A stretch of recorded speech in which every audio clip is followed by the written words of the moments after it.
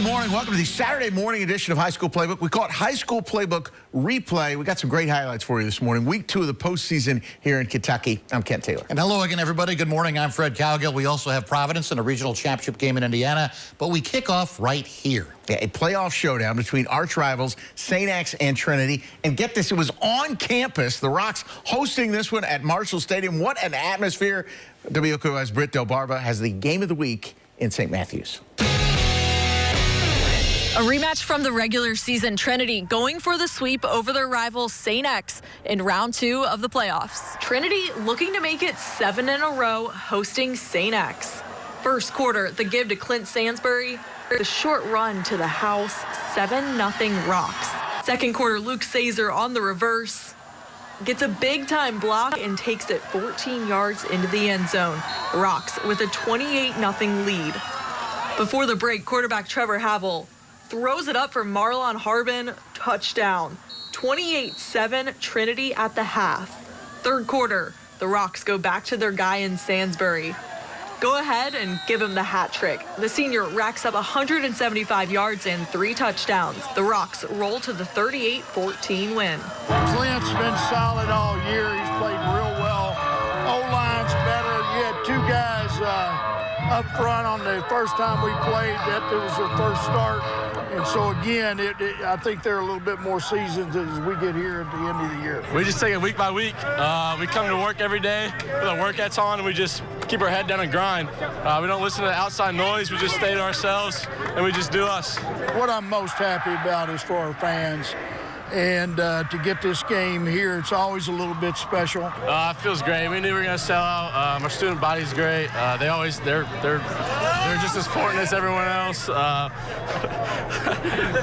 They got our backs no matter what. So yeah, it's a great feeling. The Rocks pick up their 7th straight win and secure home field advantage in round 3. Reporting from Marshall Stadium, Britt Del Barba, WLKY Sports.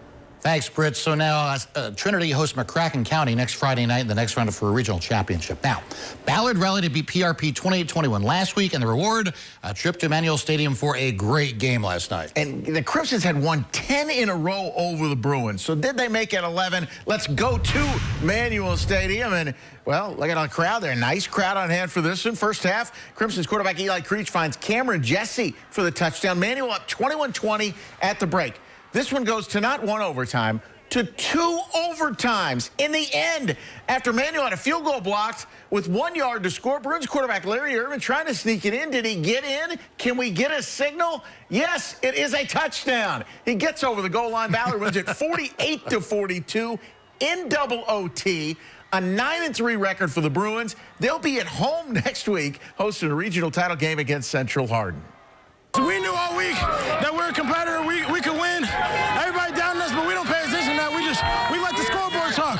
We don't do all the social media, all that stuff. We just work, be 1-0 every day. 1-0 every day, that's the message at practice.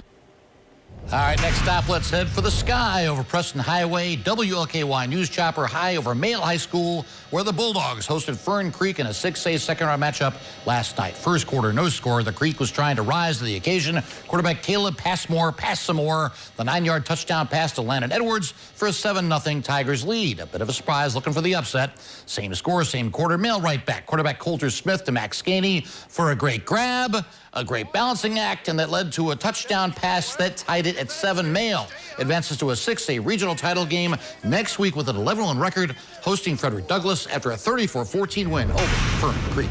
All right, defending 6A state champ Bullet East beat Male in the championship game last year on the road last night in Northern Kentucky at Ryle. Jack Zornum, their quarterback, goes up the middle for 6, but the Chargers were down 28-7, and Ryle adds to it. They win it 43-20. The Raiders advance. They've won 6 in a row. The defending champs are finished. More Friday night flights last night. WLKY News Chopper over Atherton as the surprisingly incredible Ravens, what a super season, hosted Butler in a 5A second-round matchup. We picked things up in the second quarter. Atherton up by 7 when the Ravens did it again. One of the big stars of the show this year, Michael Curry, and look at him go. 40, 60, 80, 98 yards for a touchdown and a 14-0 Atherton lead. Atherton won at 21-0 for an 11-1 record this season to advance to a regional title game for the first time ever, where they will host 7-4 Owensboro next Friday night. And finally, the IBEW highlight of the night. You saw it once. It's even better now from WLKY News Chopper. Michael Curry, what can you say about this guy, Ken? I mean, he has had an unbelievable season, as have the Ravens, as they are now in the regional championship round next Friday night after the big win.